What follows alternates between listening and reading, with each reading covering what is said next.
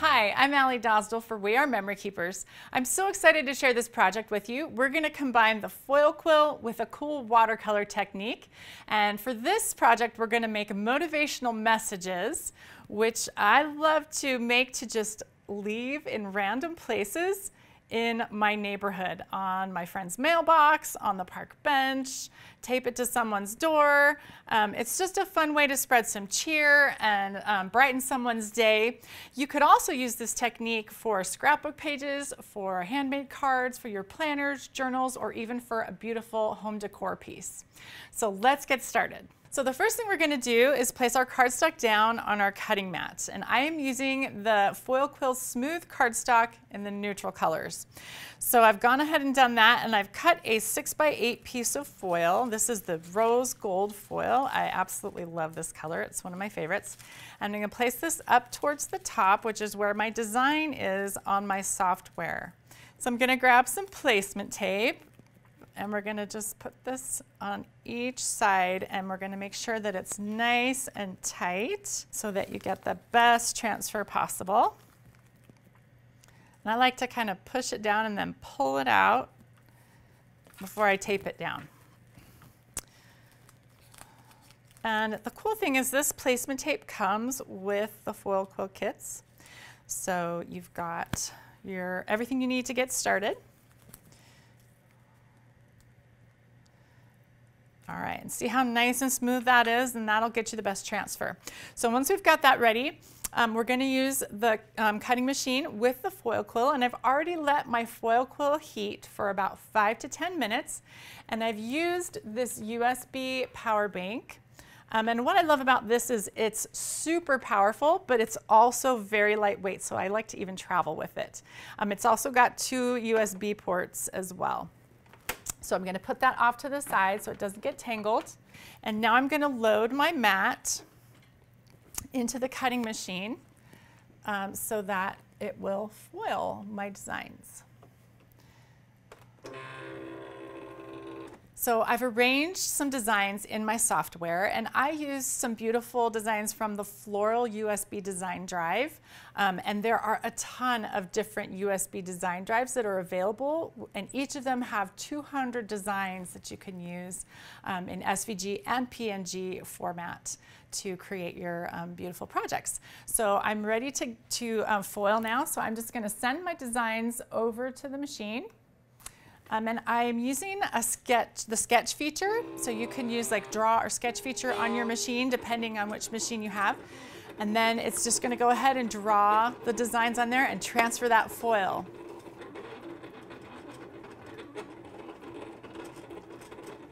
So my designs are done. I'm going to unload my mat. And now my favorite part, we get to see the gorgeous designs in foil on the paper.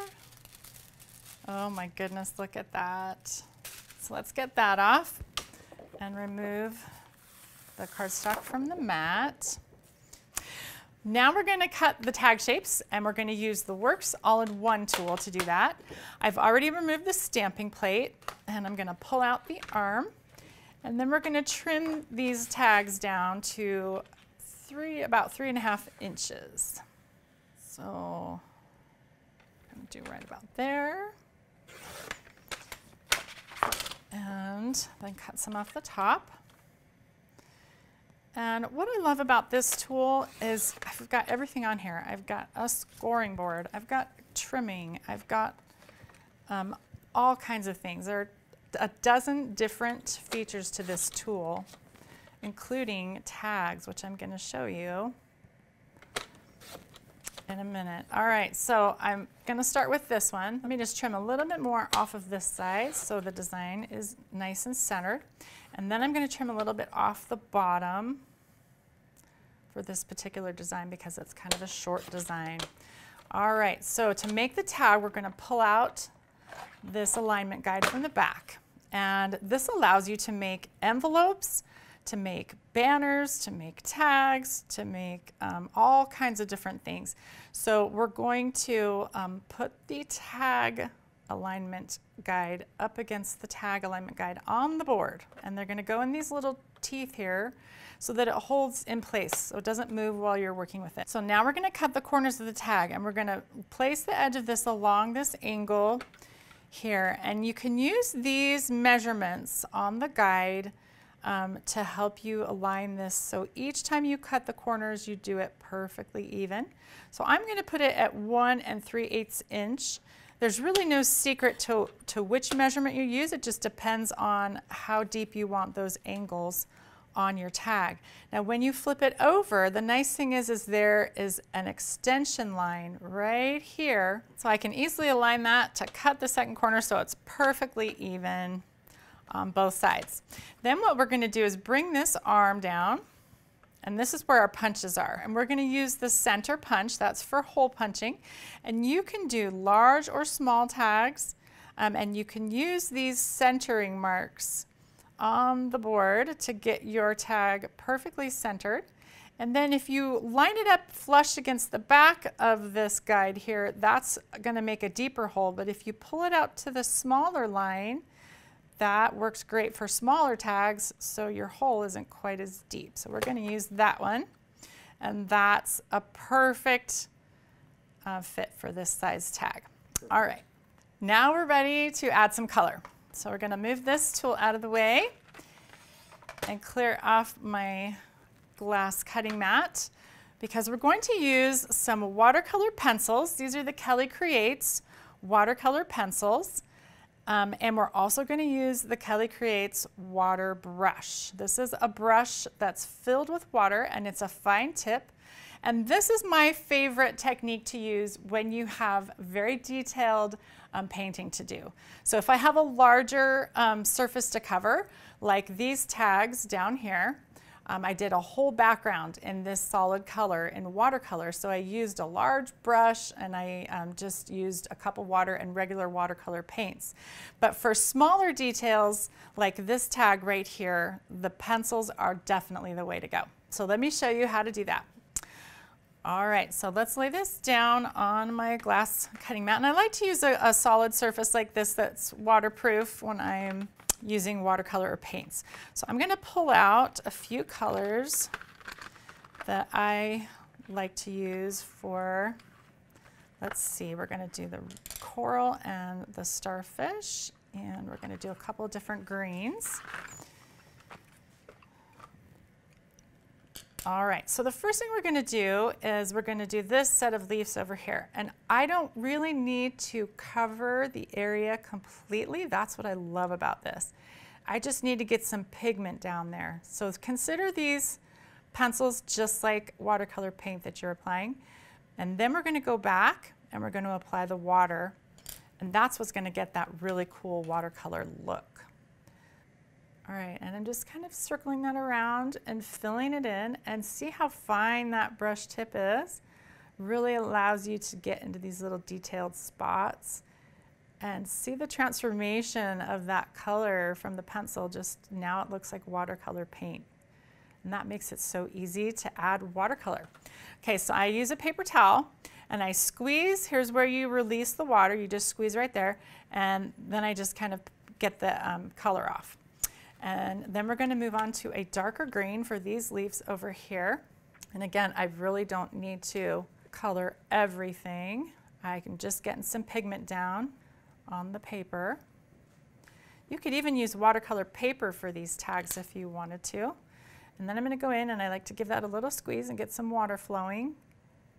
And see how that just transforms into a beautiful watercolor look. My favorite way to add watercolor is with these pencils. A lot less mess and great for details.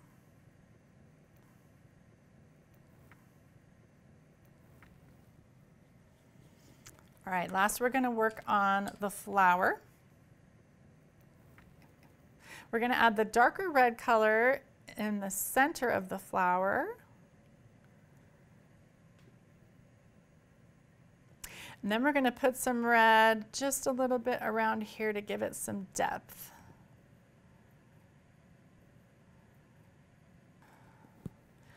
And now I'm going to go ahead and put in some orange. This is kind of a pretty red orange. It's called Starfish. And that's just going to complete this. This is just using these two similar colors really gives the flower some texture and depth. Making sure I'm just getting a little bit of pigment everywhere, and then I just realized I missed a little spot right there that needs to be red. All right, so now with the brush, I'm going to bring my paper towel over here, and we're going to just work with one color at a time. So I'm going to start with the red on the inside.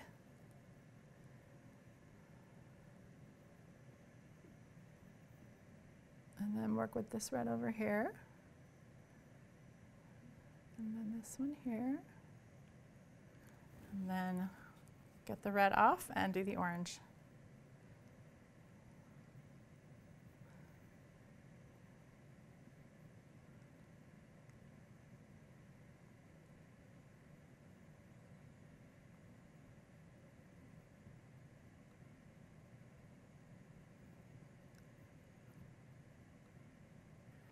All right, the last thing we're going to do here before we add our bow is I'm going to take the Foil Quill heat gun, and I'm just going to dry that a little bit to set it. And I don't want to get it too close to my paper so it doesn't warp. So I'm just going to give it a quick shot to get that dry. And now I'm ready to add a pretty ribbon at the top.